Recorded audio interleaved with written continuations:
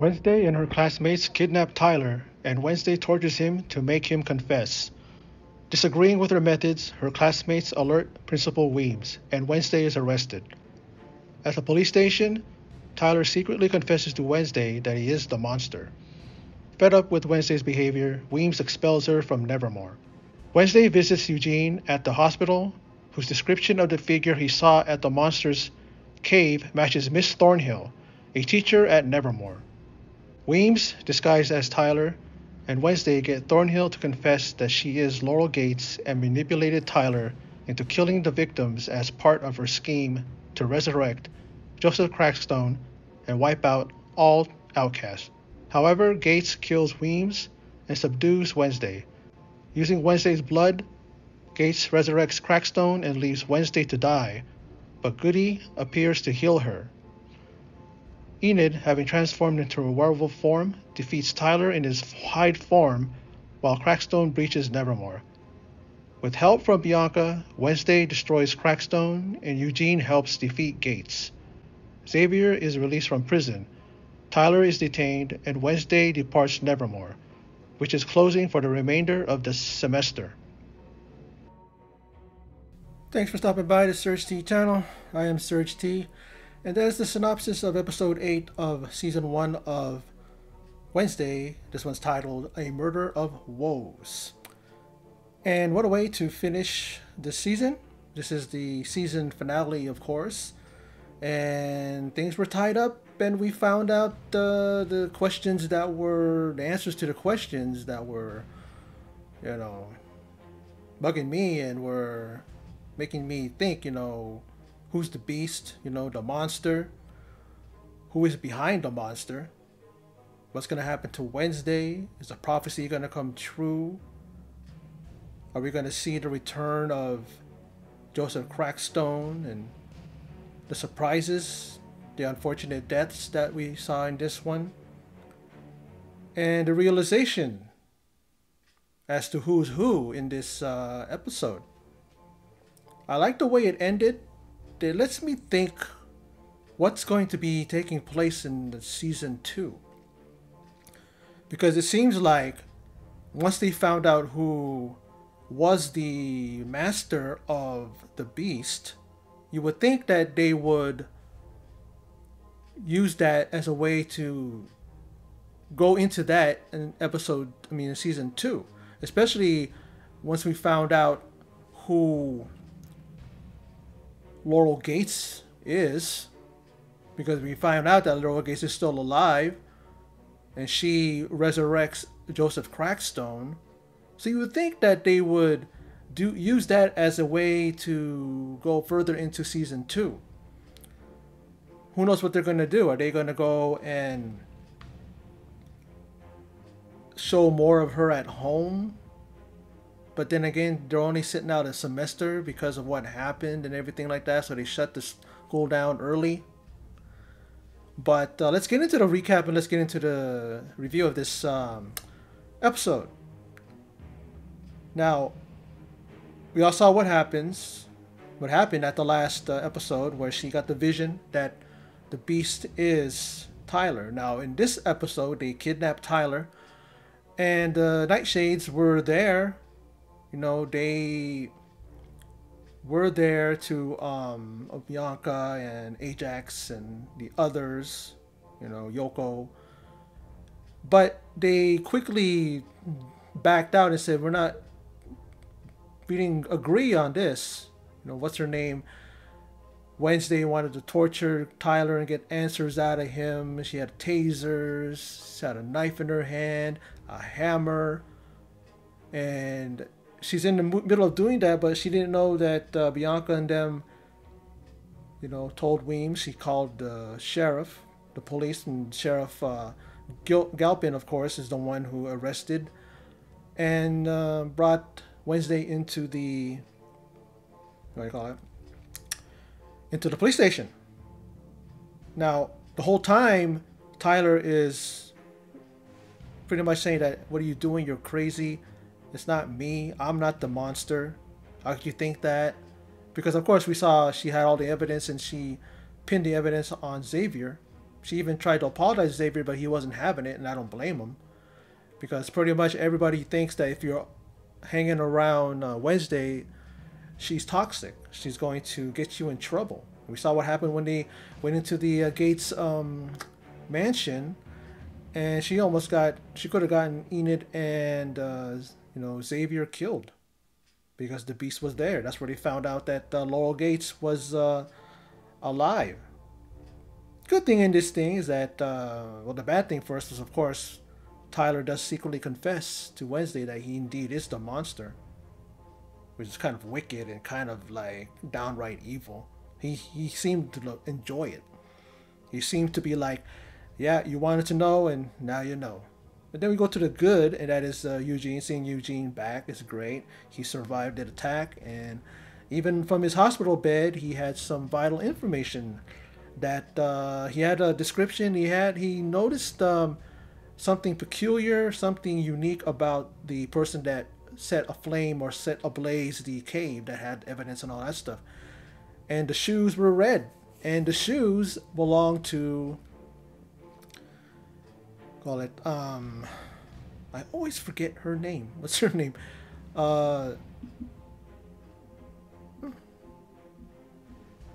her name? I always forget her name. Christina Ricci. Yeah, Miss Thornhill. And we didn't find out that Miss Thornhill is in fact, she's in fact Laurel Gates. And her plan all along, she had Tyler, who was the Beast. They would kill people and they would take a body part here and there. And the reason why is because she is going to resurrect Joseph Crackstone so he can continue that mission that he had initially, and that was to get rid of all the outcasts. But of course we know that Goody Adams is the one who stopped him and killed him and prevented him from doing that. So you have all those body parts, and she needed Wednesday and needed her blood in order to pretty much set everything in motion and be, I guess, she's the key to resurrecting Joseph Crackstone, her blood, because she is a descendant, and that's what they needed. Remember that Goody actually told her that you're the key, and we're wondering what does that mean, But she was part of a prophecy. She even had that picture that she got from that book. Shows Joseph Crackstone, and it shows, so her there too. So, there's that. But the way they got her to confess or even to reveal that she was Laurel Gates, Thornhill, is shape-shifting abilities of Principal Weems. And she shape-shifted into Tyler. And you see that very, very kind of like an old school way of a transformation. Like we see in old school kind of movies where you see one person, and when a person passes by, you see the other person. They would do that in classic horror films. I guess it's a way to save on money. If you don't have too much money on visual effects, you can do it that way. Sleight of hand kind of thing, side of a frame and side of picture, I guess what you want to call it. But that was pretty slick. And she's confronted, and she had that, what do you call that, that nightshade in a syringe.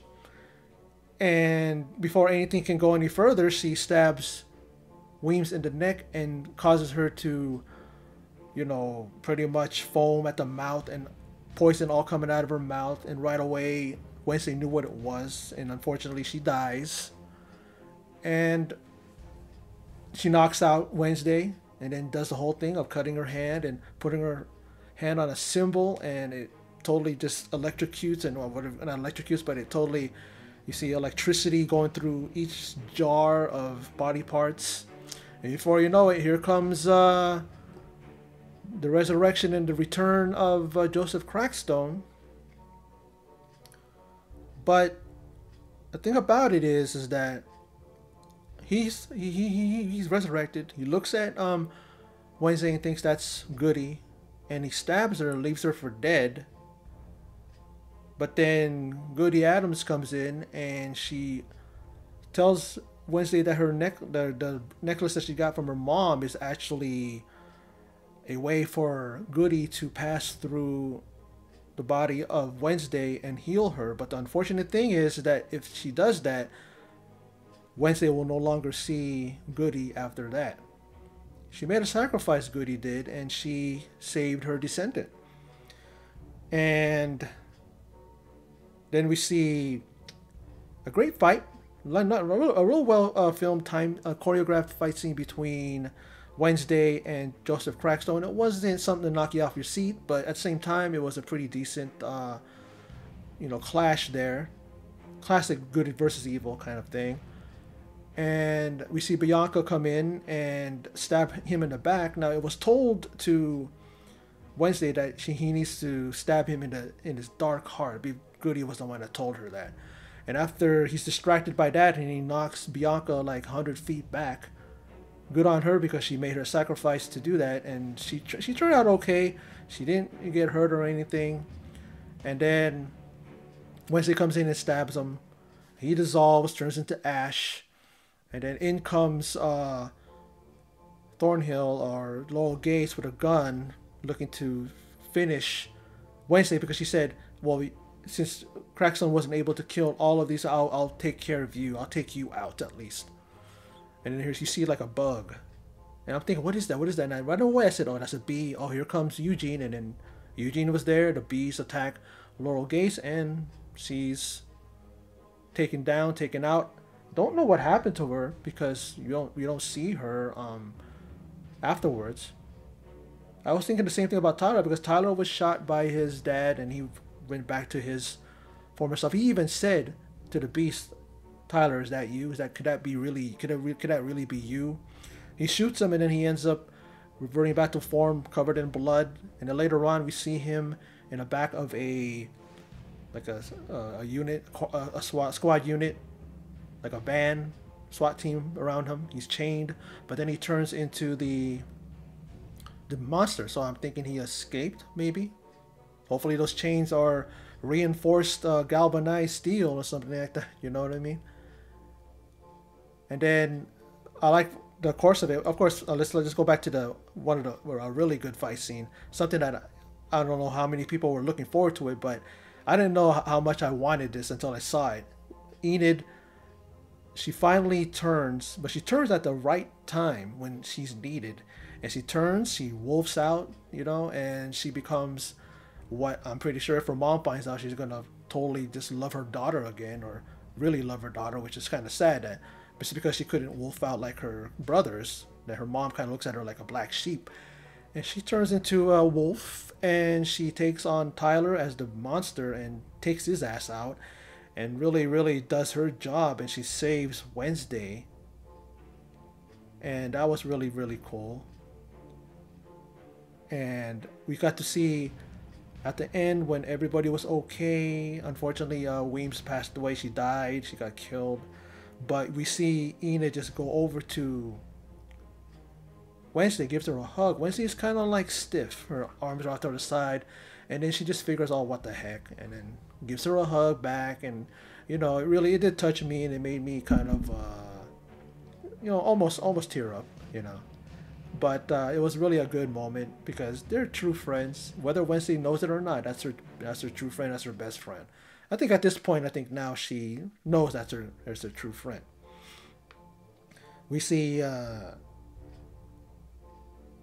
Xavier, charges are all dropped. He gives her a cell phone. She says, "Welcome to the 21st century," or like that. And then he says, "Well, my number's there already." And she's like, "You think you're honest? Think I'm gonna call you?" And he's like, "Maybe not, but you can text me." And then she just looks at him and goes, "Bye, Xavier," and then goes. And then Lurch is seen in the front of the car driving Wednesday away, and Wednesday gets a text. She looks at it and it's like something there says, "I'm watching you," and it has like pictures of her with Tyler, and then with her and Xavier, and then it has like a little animated thing, a GIF or something like that, and you see her. All of a sudden, there's like an arrow goes through the GIF's head. So she has a stalker. She has somebody that's keeping his eye on her, or her eye on her. So that's gonna lead into season two, I guess. I just like I said, I just don't know what's going to happen with season two. I wonder what it's going to be because this thing really was a very, very well written, well acted. I love the story. I love the who's who, the who done it type of thing, and the ending of it. But maybe they could have extended it and revealed who was Laurel Gates, and then maybe in the second season you'll see they'll battle Laurel Gates and she gets away, and then in the second season that's when she resurrects Crackstone, and then you have them battling Crackstone because Crackstone was there and then he was gone. He came in, and I guess it was just a way to provide I would call it an antagonist for Wednesday to fight, I guess, because it's like really quick. It's like he was there and then he was done. He was gone. He was he was what's the word? But he was dispatched. I mean, what's the word when someone just finally gets rid of somebody? But that's what she did. She got rid of them and she just killed them, disintegrated them, and turned them, reduced them to ash. And he ain't gonna be around no more. He ain't coming back no more. Or well, who knows? But yeah, I mean, I liked it. I had my suspicions as to who Laura Gates was, who the monster was. I thought, Extreme Reach's character, Thornhill, was the monster, because she remember how she popped up after Eugene died. I mean, not Eugene died. After Eugene was attacked, and there she was. And then you have Xavier popping up when what do you call it? When Tyler was attacked. But you find out that Tyler attacked himself, slashed himself just to make it look like he got attacked by the monster, but then he was the monster all along. And if you look at him, he looks like such an innocent guy when he's Tyler, but then when he revealed that he was the monster, it's like a complete turn. His eyes looked very, very just different. And he looked intense, and he looked like a true villain. And good job on the actor who played him. I mean, he was able to do that, and I just love the twist. I love everything about this show. It's like it kept you guessing. I mean, some people were thinking, okay, I think it's this person, but you never really knew. At least with me, I never really knew. And then, am I surprised? Oh yeah, sure. She's Thornhill. I mean, Thornhill is Laurel Gates. She supposedly drowned 20 years ago. But apparently she didn't, and resurrecting a descendant, Joseph Crackstone, to continue his mission to getting rid of, getting rid of the outcast. And then, what I liked also is I liked Bianca in her, how she does that, how she talks, how she whispers. What's the name of her thing? Her power, but you see it coming out visually to see it come out when she says something to make somebody do something. And she was doing that to even some of the people that were the head of the dorms or whatever, and when they were trying to get them out, to get them away from the area, because Crackstone was there and he was looking to kill all of them, she's able to talk this guy into telling everybody to get out, so that was a really good thing. Nice to see her powers. Finally, we've never seen it during the whole course of this show until this episode, unless I missed something, but I don't think I did. But it was a good season finale nonetheless. I liked the journey from episode 1 until now, and then where they got to, and the finale, and everything that took place towards the end of the series, at the end of this season, this episode. So yeah, I mean, I got nothing to complain about. This was really a great season, first season. I'm looking forward to the second one, but like I said, I wonder where they're gonna go, and I wonder what they're gonna do. But I'm open to it, and I just can't wait till it comes up, and can't wait till they drop this season. But anyway, that's all I can talk about. That's all I can remember or think to talk about. hopefully I covered everything. So, well, that's that. Anyway, that's my video. So for those of you who stopped by and checked this out, I appreciate it. Thank you for your support. I appreciate it. And in closing, as always, take care.